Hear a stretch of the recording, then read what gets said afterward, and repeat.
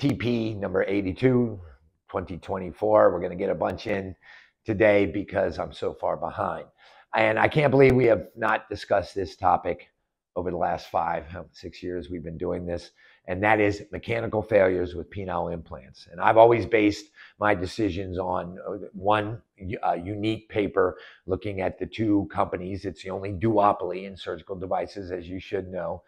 And there is a difference between the two companies, but I'm not so sure that paper is totally accurate because it's based on paperwork that's generated by companies. I can tell you that anecdotally, in general, I will quote to my patients 1 to 2% of implants will fail per year. So when you get up around 15 years, you're looking at maybe 75% are still working. But what you got to understand is when it comes to a surgical device, penile implants are better than anything else out there. And taking that quote unquote risk to get your penile implant, it's minimal. Think about a knee, a total knee. You get a total knee, you have a 30% chance of having some kind of mechanical failure within 3 years. But nobody talks about mechanical failures with knees. With the penis, it's like, oh my God, it failed.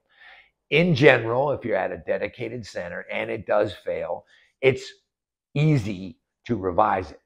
Revision is not something you take lightly. Hopefully, the implant was done by a dedicated center, so it won't have this planktonic bacteria called biofilm that will make it a higher risk for you to have an infection.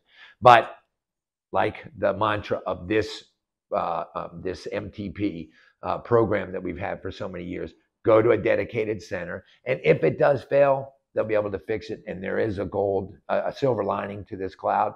You can almost always upsize.